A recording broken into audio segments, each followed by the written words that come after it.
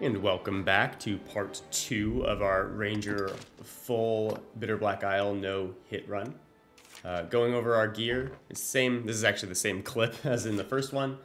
Key important things: Rusted Longbow, Golden Bardiches, Heaven's Keys for holy damage, Dragon's Glaze for ice damage on the bow, Revenant Wail, physical damage bow, Framae Blades, physical damage daggers. Our armor's purely cosmetic. The gloves there have like a +5 strength bonus, I think. I don't remember.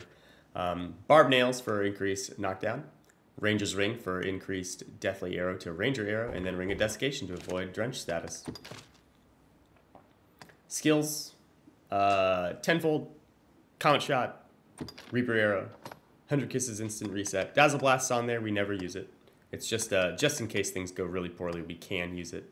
Abilities wise, nothing of interest, mostly just standard physical augments, stability so that wing flaps don't bother us, and then acuity so that we do a little bit of extra magic damage against ghosts and living armor. Kicking things off, Rotwood Depository. I can hear we have the Saurian configuration. That is the easiest configuration, so I'm pretty happy with that. The ghost configuration isn't that bad. What we do is we just sprint immediately upon starting the room. We sprint not this way, but the way we are about to go, once I realize that the Elder Ogre doesn't spawn here. But we immediately enter the room and we sprint over here to this hall. What'll happen, the reason we do that is because the ghosts will chase us. The wraiths will chase us down the hall over here, and it gives us the opportunity to... Basically, they'll dash towards us. We just have to dodge them once, and then we jump up, hit them with Heaven's Keys a couple times. And then once we've hit them with Heaven's Keys a couple times, we will roll away so that they can't grab onto us. And then we just repeat the process. We let them move away, we let them dash at us. We do it again. Here is the harder one, because here we have to like come forward, kill the Vile Eyes, get the Wraith spawned again, and then we retreat back into the room we just killed all those goblins in. But it's very easy, very straightforward. It's not very concerning. Here, because we don't have that configuration, we have the Saurian. We're just going to use Reaper's Arrow to kill the 2 of them. Once both of them are dead, we'll move forward and we will shoot our Goblin Shamans to the left, as well as the 4 Skeleton Sages. Spells that are scary. Ingles are scary. And then if we're too close, the Frazzles are scary. Levens aren't scary because we have a very pleasant indicator to tell us, hey, that's what's coming. Frazzle is scary because I don't really know the range. There we weren't hit, which is nice, but I don't actually know the range we need. So that's why it's a little bit concerning. Here, I'm switching to the Rusted Bow as well as the Framae Blades. There's 2 reasons for that. The Framae Blades I'm going to need for the Goblin Shamans in the next area. The Rusted Longbow I'm going to want for the Elder Ogre that I just attempted to have spawn in that room, but did not. Because we didn't get that, I know there's like a 99% chance that the Elder Ogre spawns in the next room, which is not where I want it, because there's going to be casters as well as Saurian. So what I'm going to do is I'm going to enter this room, immediately have it spawn, back away, and I'm going to retreat through this room. The Goblin Shamans should cast 1 set of spells at me. Once they cast their set of spells at me, I should be safe from all casts after that. So I should be able to fight this Elder Ogre pretty freely over here. Unfortunately, we hit the post there. But unfortunately, this is actually not a very good area to fight the Elder Ogre because we didn't have the ability to really get the drop on it at first because it chases at us immediately, and then we have like these really weird areas that we can play it very safe by just switching between being up here to down there, as I just did. It can't really get us, but like, we also don't have very good opportunities to deal a lot of damage on it, except for using Tenfolds, which, as I've explained in the previous video, I don't particularly like using Tenfold. It's a very expensive ability. I much prefer using Reaper's Arrow, because it's 1, more fun, and 2, less expensive. but we just don't have very good windows to do so. Like, I barely got that one off, I missed, and it wasn't great. So, yeah. We'll do what we can with it. Eventually you'll see. Now I can use a Reaper's Arrow because it's below 4 health bars. It'll yell at us first. So I can do that. Unfortunately, we missed again, so we're just going to Tenfold her down. Unfortunately, we're missing a lot because I thought its head would bob lower and I would be able to hit it in the face, which didn't happen. Here, you'll see I'm going to just completely retreat. I am out of stamina. I can't Tenfold her down. So what I'm going to do is I'm just going to wait out during this Torpor. I want her to follow me, though, so I can continue to work with her. But now that we're up here,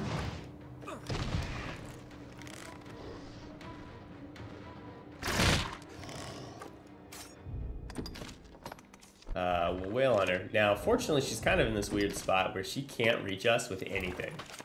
Because of that, she's just gonna pout and stand there.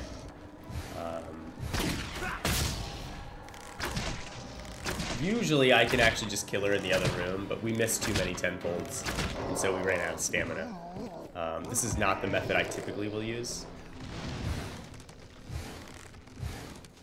That was me demonstrating. We were talking about the camera shake that happens when you are backed up against the wall during it. And I was explaining that it's part of the, as I said in the previous video, it's part of the fact that the camera zooms in slightly whenever it hits the stage of the Reaper's Arrow. Here I'm going to let my stamina pick up just a little bit. I want it to be fairly high so I can sprint a lot. But what we're going to do is we're going to run in, we're going to go into the cage on the right to kill the 3 Goblin Shamans. Then we're going to go to the cage on the other side, on the left, to kill the other 3 Goblin Shamans. But they will start casting at us. If we're not fast, it's possible to get hit by a frazzle in the room we're in. And if we're really awkward and clumsy, it's possible to get hit by like 11 from the other side as well, if we're just not doing things well. Typically that doesn't happen. Oftentimes it's very close, honestly. But like, it's one of those areas where it's always a very close fight. Or not a very close fight, but it's always very close to hitting us, but we just never end up getting hit. So here you'll see I was a little bit patient for that follow-up hit. The reason for that patience is because I didn't want to get hit by the lingering ice damage. This is a very close one.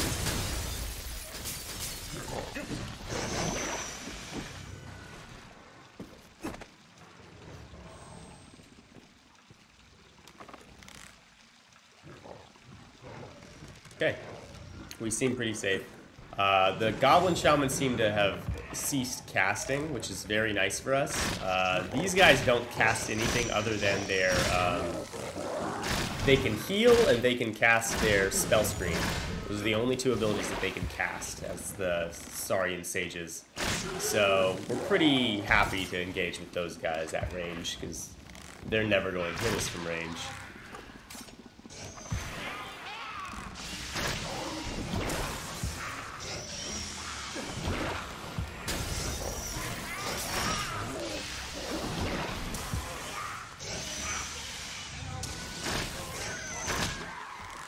Usually we would just run into the other side and melee them, but we had such a hectic first part that we panicked.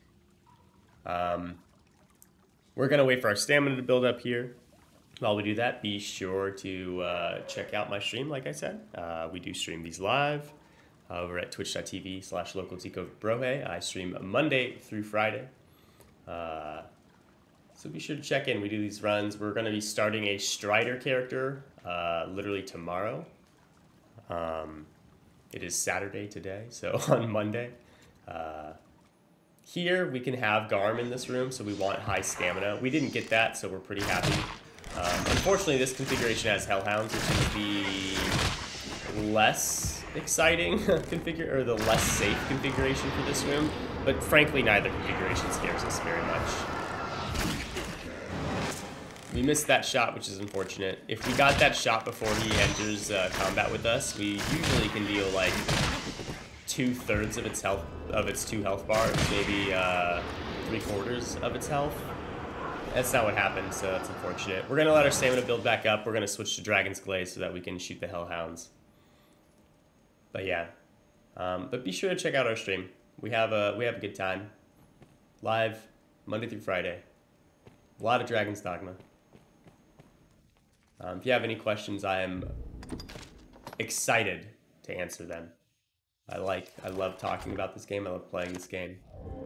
It's a very satisfying game for me. Very much looking forward to the sequel. Really, just information about it, because they haven't told us anything.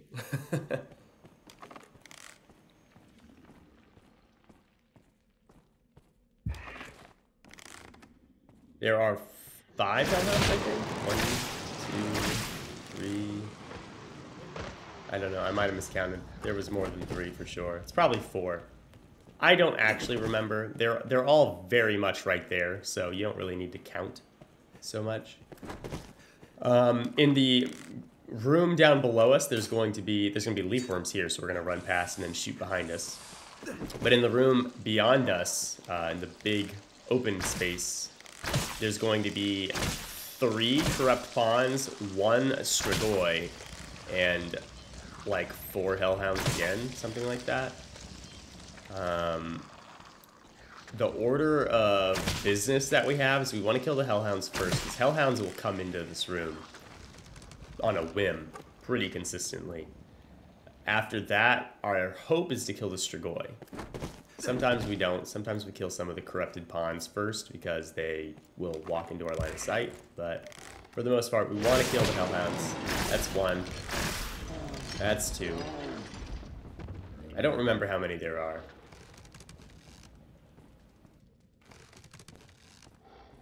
The music hasn't kicked in, which tells us that we're probably not in combat with much. 3, 4. And we killed 1 pawn. I believe that's it for the Hellhounds. Pretty sure there's only 4.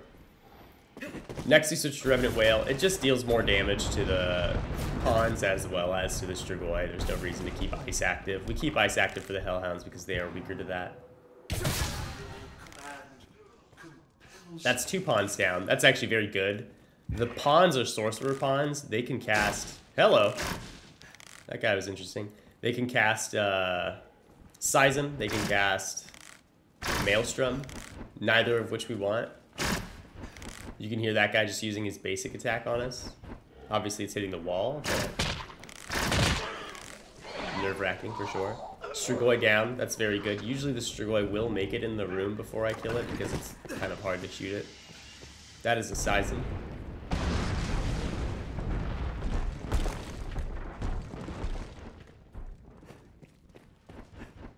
Now I can hear him shooting at us. What I'm probably going to do is wait until his attacks are done, and then... Oh, now he's channeling something. Let's just murder him. That's all 3. We're going to leave these guys by themselves. They are not in combat with us. It's just a really slow fight. It doesn't really give us any value either. Next, we're going to have some leap worms. I want to say there are 8. If you are slow and like very deliberate with your steps, you can have them all spawn in one at a time, which is what I typically do. I was not thinking about it this time, so you see we have to roll past them and then shoot them as they come round. That's 5, I think. It's possible we got a 2-fer with the arrow. It certainly does happen. This is a much more tense way to kill them, because the last like 2 or 3 that are going to be around this corner are probably going to leap at me, but before I can see them. And it's nerve-wracking. Because if one leaps at me before I can see it like that, and I'm not quick enough with my reaction time, they hit me. That time we were quick enough, we got all 3. That's 8 total, we're safe.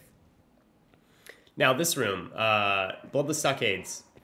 You'll see that I will go on the left side. I do this for every vocation, regardless of which vocation it is. On the left side of the cages, there's going to be spiders. On the right, if we go through the cages, we have leap worms. The leap worms spawn in from the ceiling and drop down. They don't spawn in until you are close. And then they sometimes disappear and then reappear and come back. And it's just all kinds of shenanigans for my game. So I generally will just avoid them by going around on this side. Here, I'm waiting for the spider to shoot once more so that I can time my jump. I don't want to jump over there and then have him be shooting at me and catch, like, the web in the face. Super awkward. Here, we prep a Tenfold just in case we have the, white, because I want to kill the white before it floats to the ceiling for 2 reasons. One, if he floats to the ceiling, he will summon a bunch of undead, which we don't want. Typically is what he'll do, rather. And then if he floats to the ceiling, a lot of times he becomes invulnerable because he's too far into the ceiling. I don't want either thing. Here, I was shooting the ogres, not because I want not the ogres, the Cyclops, not because I want them dead yet, but because I want our mage pawns to be occupied with healing them. If the mages are occupied with healing them, one, it tells me where they are because they have this big green indicator, right? But two, it will prevent them from using their basic attack bolt by shooting it at me, which is the only thing that can possibly hit us right now. And then it also prevents them from casting other things at me. So it's just a safer course of action, frankly. And then the Cyclops are so easy to kill that it doesn't really matter whether we work on them quickly or not, because, you know, like that one, we just shot with regular arrows and it still only took less than 10 seconds. Bats. So this is actually a fun part for me now. I have finally learned the location of all of these bats. There's a couple of them.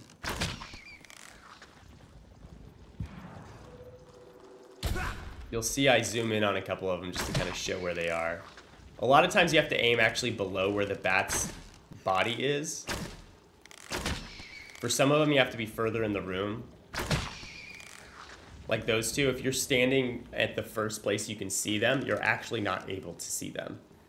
They are still going to be, you're not able to shoot them. They'll be like completely immune to you until you like step a little bit further into the room. That one, you can't aim right at it, you have to aim a little bit below it.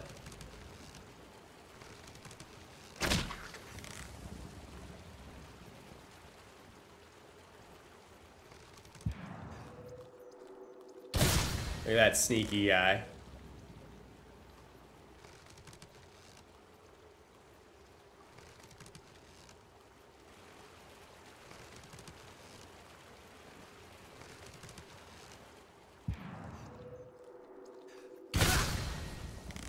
So sneaky, right?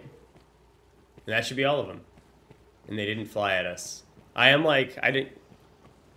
It's it's one of those simple pleasures in life, right? But this is one of those things that makes me super happy because so many times I would shoot a number of bats, but then there'd be a few of them that I could just never see. And literally during these runs, we actually finally found them. And I was super excited about it. Again, it's one of those really simple kind of silly things, but oh man, I'm really excited at how clean that is. Because anything flying at us is really dangerous as a ranger. Because we don't, again, as I said before, we don't really have very good means to deal with anything that's quick and moving towards us. The bats, we just have to swing at our daggers, and most of the time we hit them before they hit us, but like a lot of the times, you know, it's a very close thing, right? So it's a little bit nerve-wracking in that regard. So I'm just happy we can kind of one-shot them like that, kill them before they're even active. You can actually get the angle to hit him in the face with the Reaper's Arrow there. It does cause a one-shot. For whatever reason, I have had a hard time landing it the last few runs, but he is quite easy to kill regardless. So, yeah. Here, I'm going to back up. I want to kill the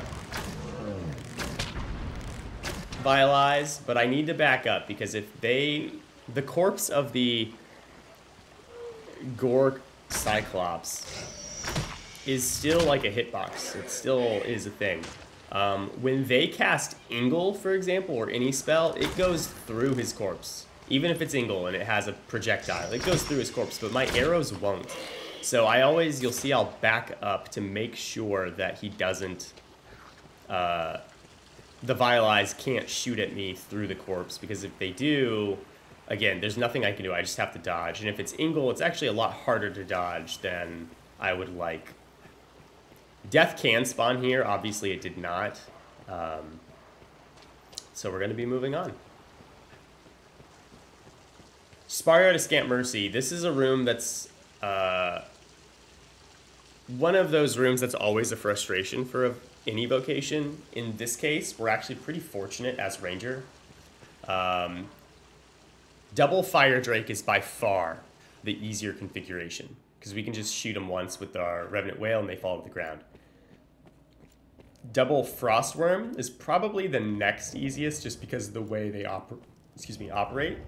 Frostfire is probably the worst, just because they both dragons operate in different ways, and it's hard to keep track of both of them quite so effectively. But what you'll see is I will Torpor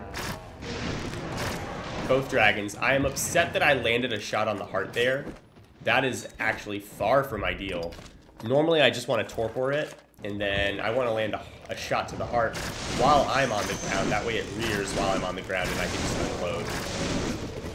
Before we would silence these guys, but if we get too close to the heart, it actually becomes very difficult to silence the dragon. There we knocked the dragon down to the ground because I know I'm fairly close to killing this one. And I wanted it to be on the ground simply because if it's in the air, it can breathe fire at me. If I knock it down like that, it'll be staggered for what I thought would be long enough to kill it. It was technically a little bit too short of a time that it was on the ground, but fortunately it was good enough that we get the knockdown. Now that the Frost Drake is dead and we only have this one Fire Drake, or Frost Worm is dead and we only have this one Fire Drake, we actually have a very easy time with this fight. As we did with the Duskmoon Tower in the previous video, we can just shoot this guy and he'll fall over every single time. One shot to the heart, two shots to the face. Whichever one we end up doing, it doesn't really matter. It's gonna take 2 arrows at max to knock him down. Normally, I would use Reaper's Arrow while it's in the air as well as on the ground, just to speed this process up. Because my stamina is already only at half, I'm just gonna Reaper's Arrow it while it's on the ground. We do more than enough damage. Very surprising, we actually get a second knockdown there. That almost never happens. I'm not complaining, mind you, but that pretty much never happens. I don't really know how to make that happen more consistently. But hey, I'm not complaining, right? Like, yeah, you see here I'm using a Reaper's Arrow. It's only because it's pretty close to dead, so I'm like, you know, we can waste an extra one. Realistically, when we go into the next room, we'll probably wait anyway, because we'll have to have the dragon set. Here, you'll see I go all the way around. The reason for that is if I walk straight out, the Cursed Dragon, if it does spawn into this room, which it usually won't until the body is completely decomposed, if it does, but if it does spawn into this room, it lands right there, like right at the first entry point, if we walked around the corner there. And I don't want it to land on top of me because that's a hit, and I don't want that. I see we have the Eliminator configuration. This is the more annoying configuration. One, because there are 8 Eliminators versus only 3 with the Living Armor configuration, whereas the number of Living Armors does not change determining the configuration. But the bigger complaint is actually the dragons. This configuration has 2 Grancis level Wyverns. The Living Armor configuration has a single Thunder Wyvern, which is definitely stronger, but the Thunder Wyvern is pretty much the weakest Wyvern for us as a Ranger to fight. We are so good at dealing with it that it's not really a concern at all. But what's more is when there's the single Thunder Wyvern, it roosts inside the courtyard, all the way in the middle of all the buildings. And so we kind of can just operate however we want, because it will never see us until we get kind of close to it. Because the 2 regular Grancis Wyverns will spawn in, they roost on top of the buildings, it becomes harder for us to operate without them noticing if we actually want to kill the things in the room first. So we have to move over to them first and kill them, otherwise they'll just cast at us. The other thing about this room is that the 2 Thunder Wyverns will have a Cursed Dragon as the carrion beast that can spawn, whereas the Living Armor configuration with the single Thunder Wyvern has Death. Death, as you've seen a couple times in the previous video, not much of a concern for us. It only takes like 3 or 4 Reaper arrows to get him to just leave us alone. So Death is much more favorable here than the Cursed Dragon, just because of the way this room is set. There's very few places where safe spotting the breath is as consistent. We very rarely get hit by it, but it's just a bigger hassle.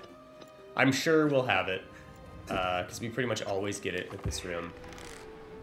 Fortunately, these dragons are still very easy to deal with, but the fact that there are 2 of them just makes them frustrating. Obviously, that guy died instantly.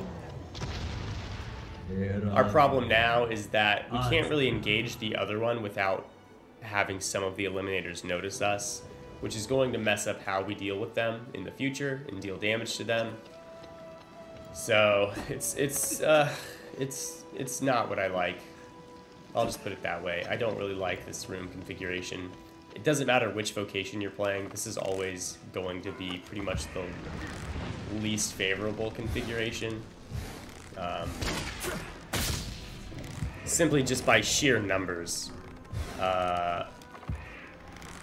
2 dragons is worse than 1, even though these are 2 weaker dragons, they're still worse than 1. 8 eliminators is worse than 3. It's just based off of the numbers, it's not...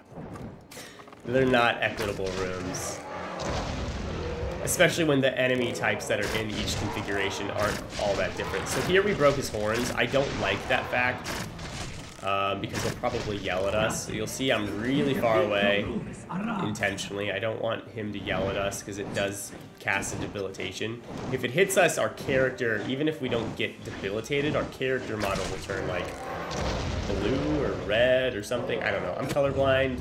My chat tells me that it's blue with like a red blink or something like that. I genuinely don't know. It just looks dark to me.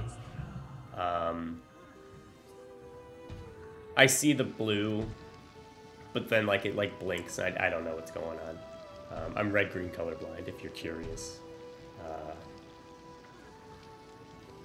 Not in an absolutely critical fashion, just enough for it to be annoying. But you can hear some of the eliminators are stomping around. I don't like that. There are 8 eliminators. We have killed 1 thus far. We're gonna backtrack and kill the first 2 over here. The reason we're backtracking instead of killing the ones that we can hear moving around is because I want them to stop moving around. I want them to leave their awareness of me so I can get preemption bonus damage on them when we do return. It's a minor thing because it's not like they can hit us at any place that we're going to stand anyway, but it is faster if we get the preemption damage. If I remember correctly, this fight was pretty funny. Maybe funny's the wrong word. But we don't kill this one here, if I remember correctly. It lives with like just a little bit of health left. Yeah, but it moves out of a way we can hit it, so I'm like, well, crap. So I'm like, alright, let's deal with this guy, I guess.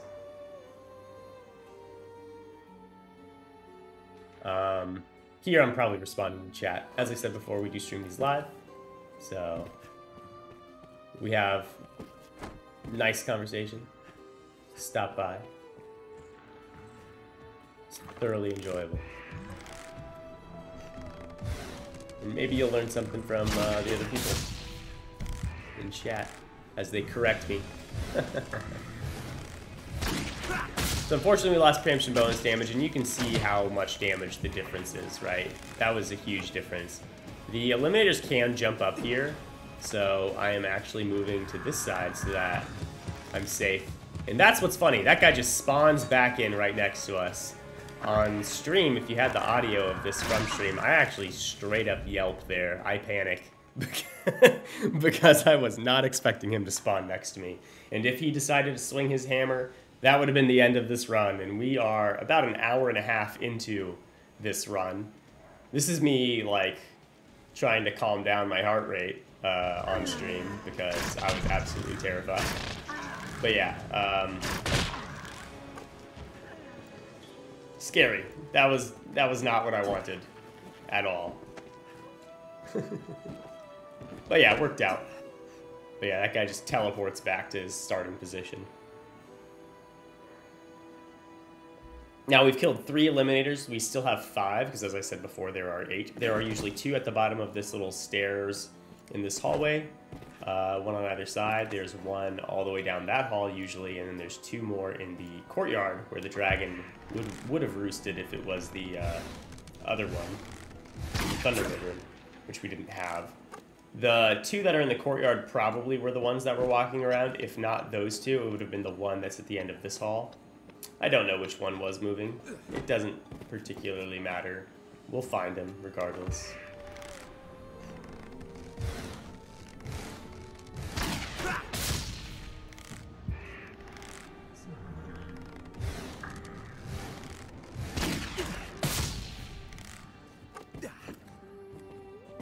So these guys will walk towards you pretty much consistently unless you're in a place where they can't reach. In this case, this roof is a place they can't reach, so they kind of stop moving.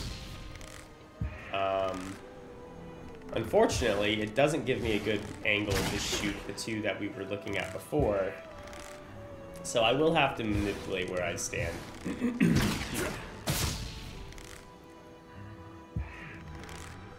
But I know it'll give me like a safe spot to deal with these guys.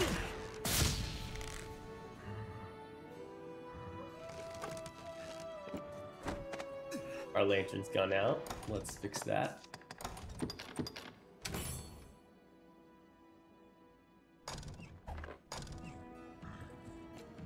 Yeah, see, now that I'm up here, they can actually walk over to this spot, so you'll see that they all move.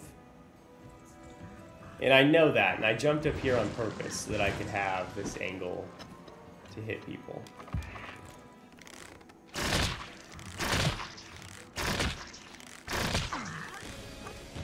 I'm using Tenfold there because I know I don't have preemption bonus damage anymore. I also don't want them to go flying too far and out of a place where I could reach them. Here, now I know I can reach them even if he does go flying because the angle. He'll probably just land next to that other one if he does. See? So Reaper Zero's fine.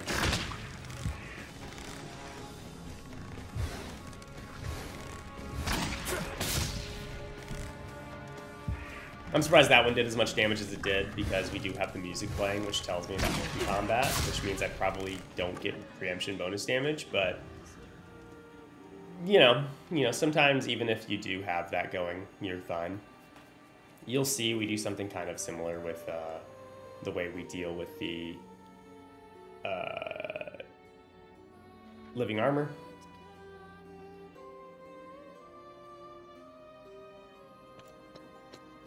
In a bit. If we had the living armor configuration, we usually jump on the roofs immediately and we deal with the first living armor. And then we kill the dragon. And then we go back and we deal with the other 2 living armor. Before finishing with the 3 eliminators at the end. Kind of like how we did this time. We deal with the first one, and then we kill the dragons, and then we go back and deal with the eliminators. It's very similar. The reason we deal with that first one first is because we can, without dragging the ire very consistently, and it basically just limits the amount of backtracking we have to do by just a touch. There should only be 1 more, I want to say. Because we just killed 4 of them, right? So this should be the last eliminator. I want to say I wasn't counting before, and so I get confused here, and we'll wander for like a minute looking for the last eliminator, but that was the last one. The reason I was confused is because I expected 1 in the hall that we killed, and then 2 at the bottom of those stairs that kind of like towards where we're looking at with our screen. And then there's usually 2 in the courtyard where we killed the last one. The problem as to why I lost track is because, yeah, here I'm counting with my bow. But yeah, the reason I lost track is because the third one, which is at the end of this hall, had walked forward and we had killed it with the other two, right? After we killed those two, we had one of them that was in this courtyard had walked through the hall, so we killed it at the end of this hall, which is where there's usually an eliminator normally, but it wasn't the same eliminator because that eliminator was already dead. So I thought this eliminator's corpse right there was the one that usually spawns around here, and I'm just like losing my mind a little bit. So you'll see we backtrack. I'm looking for the last eliminator. I don't find it. I'm like, I must have miscounted, and so we leave. Having watched this back, it's very obvious, though, to me, which ones we killed, which one we had left. Just one of those silly things. This is why I like to count out loud. If you watch me on stream, you'll see that I count out loud when we kill. When I know there's a specific number of enemies we need to kill for something, I will count them out loud to make sure that we are hitting them correctly and the right number of them. For instance, when we're in the Tower of Treason's Repaid, if we get the Strigoi configuration with the 13 succubi, I will count out all 13 succubi over the, like, 5 minutes it takes us to kill them. Because if I miss one, it's very easy for it to hit me, right? So here, we're going to stop right there. Next hit is going to break his armor. If I Reaper's Arrow, which is my highest damaging ability, we get to shear off a lot more armor, or a lot more health bars than we would with a physical weapon than we're supposed to. If we had Gamble on the bar instead of Comet Shot, we could have used Gamble and it would do even more health bars. It's like, it takes out like a whole extra health bar in change, I want to say.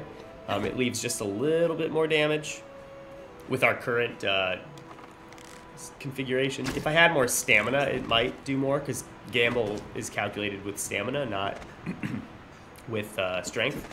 However, parry-apps do work. We did test, and we found out that I think 2 parry-apps killed it with Gamble, with what I'm at. Or I think it was 4 parry-apps killed it with Reaper's Arrow from that position specifically. I think on this one I forget. I'm not paying attention to the health, and so you'll see what happens and how different the fight is if I don't measure that Reaper's Arrow shot out and I just break it. We have to use way more Tenfold Flurries, which doesn't really matter because we don't have to do that much extra. And we have this long period. Oh, nope, okay, I did measure it correctly. Nice. We have this long period where we do have to just shoot it with regular arrows to take it down. So, like, we do recover that stamina. Here you'll see I move to the other rooftop. This is to give me a better vantage so that I can actually hit his head. Because no matter where I shoot him from, he's going to turn to face us with his shield. But from up above him, I get to hit his head with far more arrows than otherwise. And it just makes it much more damage per Tenfold. And Tenfold is a very stamina-intensive ability, as I've said multiple times. So it's just a little bit better for us.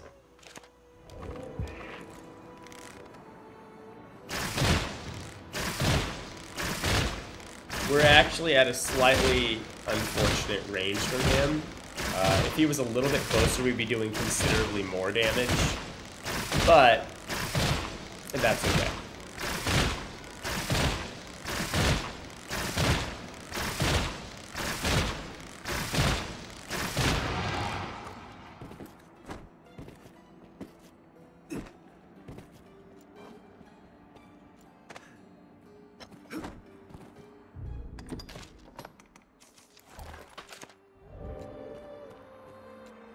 Yeah, see how little stamina we have now?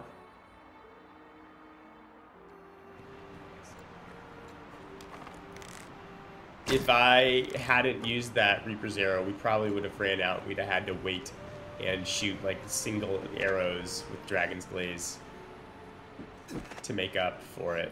And that's not fun.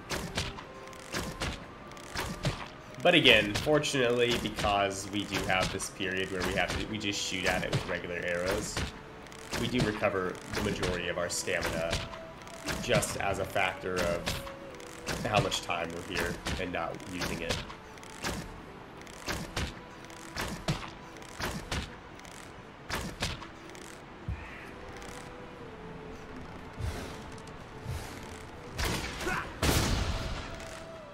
Nice.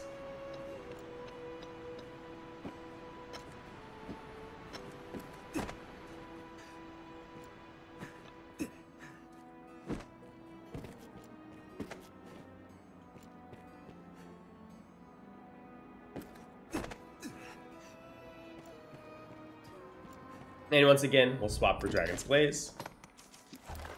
We might have the same situation as last time where we don't have the right angle, but we'll see. Yeah, unfortunate angle, so we don't get very good damage here. Normally when we shoot him, it'll do like about, I don't know, I'd say maybe a quarter of a health bar per shot. Maybe a little less, maybe 20%. But again, we don't have that happening because he's a little too far from us, so we're not shooting over the shield as well as I would like.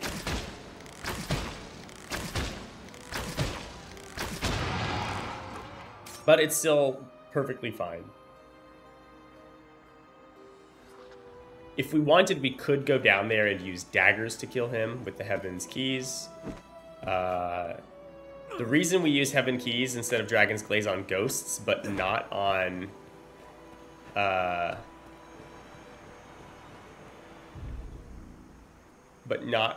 living armor is because the wraiths are weak to holy. They aren't weak to other magic damage types. The living armors are just weak to magic in their second phase. They aren't weak to any specific element.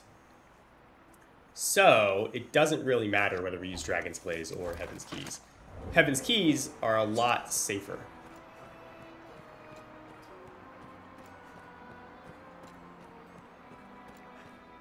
Or sorry, not Heaven's Keys. Dragon's Glaze is much safer because we can do it from range, and the living armor isn't going to move, attack us, any of that. So here we're going to let our stamina build before fighting Daimon, at least somewhat. Daimon fight, you saw we switched to the Rusted Bow. We're going to Torpor him. Daimon phase 1's a lot scarier for me than phase 2. What we're going to attempt to do is Torpor him, and then hopefully we'll climb on his face and use Tenfold, or not Tenfold, to use 100 Kisses. If I had a 1,000 Kisses ring, I'd put that on. I don't have one. It's not really necessary either. It would just like kind of really make phase 1 absolute cheese. This is the only place we use 100 Kisses anyway, so it's not really a big deal. But we'll hop on his face, hopefully get 100 Kisses to push him into the Soul Vortex. Once he's Soul Vortexing, or about to Soul Vortex, we'll get out of the way, we'll line of sight the Stamina Drain, because that counts as a hit, and then we'll use Reaper's Arrow on him to bring him down. If not, we'll get him low, and if we don't kill him during that phase, we'll just Torpor him again, and we'll either shoot him or climb back on, depending. Phase 2's exclusively bow, though.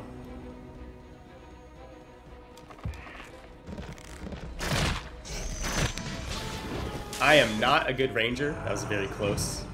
Ice. I like to run underneath him for that attack, because it's much more consistent to dodge. And when he's Torpored, I have a very hard time just actually dodging it.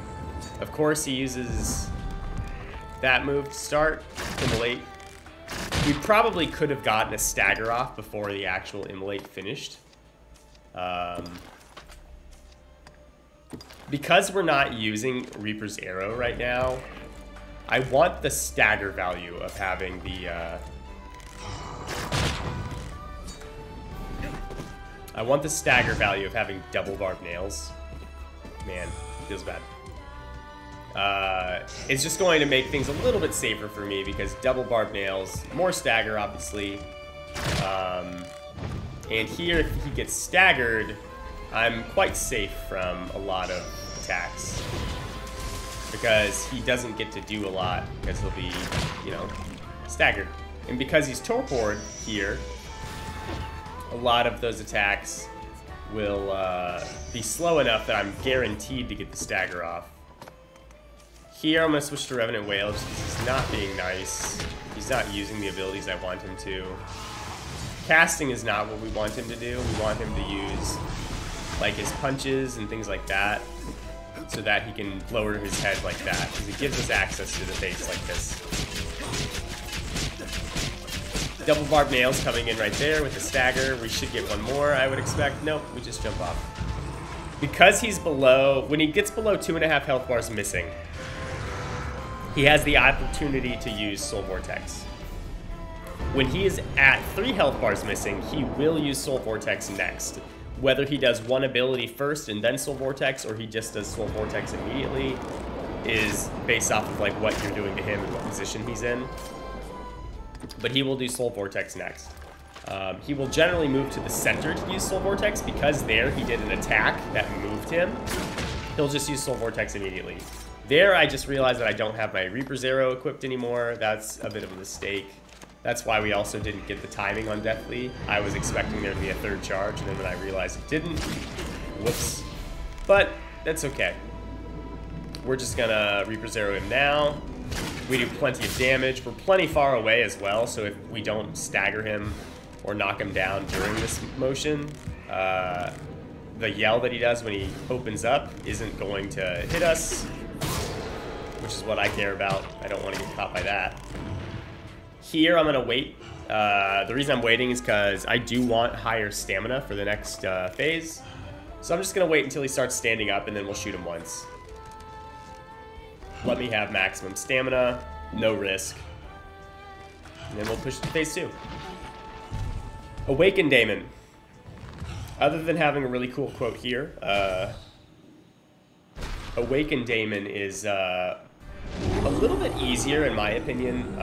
He's less squirrely with his motions is really what it is. The fast motions and quick casts of like ice that he has in phase 1 is really what's dangerous to me. Especially since I'm not very good at climbing.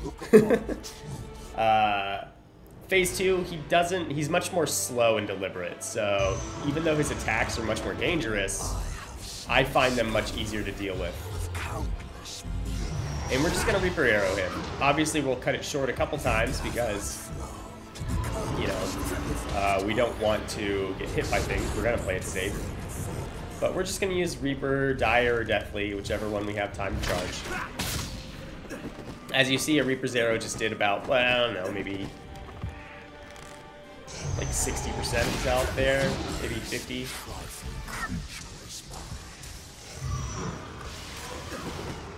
A little bit far. I want to be slightly closer because while the Longbow has a further range than the Shortbow, it's not that long, really. That move, the breath that he does, he always picks a side. So if you stand right in front of him like I did, you're safe because he's going to turn away from you first. If you try like picking a side before he's chosen, he might turn to the side that you're running to and then you just get hit by it. Just stand in front of him, wait till he turns, and then just go the other way. It's very consistent, very safe. You should pretty much never get hit by that unless you're standing still being silly.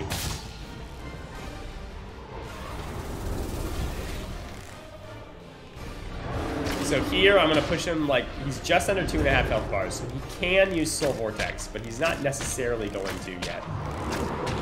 Because I know he can, I'm just going to shoot him with regular arrows.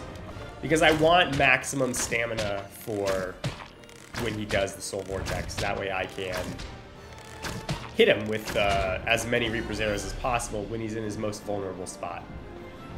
Here, I'm trying to put the rubble between us. But he's being a bit of a nincompoop by moving around a bunch. Makes it a little harder. This is a great position, though, because I am looking right at his head. The reason that's a good position is because it gives us the best opportunity to get a stagger off. Not here, because here I don't really care about the stagger, but the next one. His defensive curl after the Reaper's Arrow is where I want to actually stagger him. Because if I get a stagger here during this defensive curl, we get extra time to get even more Reaper arrows in. Unfortunately, we don't have crazy high stamina at the moment, so we're probably not going to get as much damage as I would like, even if we do get that knockdown. But it's still a much better position. The reason I want that in this phase is because when he gets up in Awakened form, he is much quicker and much more eager to cast things like Seism at me, and we do get the stagger. But yeah, he's much more eager to cast things like Seism at me, and Seism, if I'm standing on the ground when he casts it, I get staggered, and that counts as a hit, so I have to jump into the air to avoid it. And again, we don't want that. So we're just going to do this. Alright, there I can't cast anymore, so I'm going to have to actually just evade him. That's a Bolide, unfortunately. I could have just been shooting at him the whole time. So I want to say here we actually get a little bit dangerous because he casts like Seism 3 times. So Bolide into Seism, which is not a great combination. That was very close. Here's another Seism. Again, I'm in the air, so I don't get the jelly legs. I don't get staggered. Stability Augment does not help us against Seism. Here is a bad spot because he starts casting something and I can't see what it is. It's Bolide. And I'm like, I need this guy to move. He's casting again. Casting again. That was almost a mistake. We hit that column, and we almost got staggered for it, but fortunately we just bounce off and we keep going. And this is why phase 2 is dangerous, but like still, even though we almost had that hit there, it's still much safer than like the ice spikes and things like that from phase 1, right? The ice spikes in phase 1 are just very dangerous. Here we just use a dire arrow because I know it does enough damage to get the last bit of health in. So we don't need to worry about charging it the whole way. If we shoot it off before the Bolide even lands, like, it goes away. So there we go. Success. This was an exhausting run. It takes about 2 hours, a little less. It's like 150 or something like that. It was about 2 hours each attempt, and it was really exhausting. It took us like 36, 38 attempts. We got really lucky this run, but this was a very clean run, actually. There were very few moments where things got really dicey. And most of them were like really odd things, like that Eliminator spawning back in, things like that. But I hope you guys enjoyed this. Starting next week, we'll be leveling up a Strider. It's going to be Strider 200 levels, so that we can do the same runs. But I hope to see you guys there. You guys be sure to check out my stream over at twitch.tv/localticobrohe. We stream Monday through Friday during the day. I start at 10:30 Eastern time. And I hope to see you there. I hope you guys enjoyed the video. Cheers, everybody.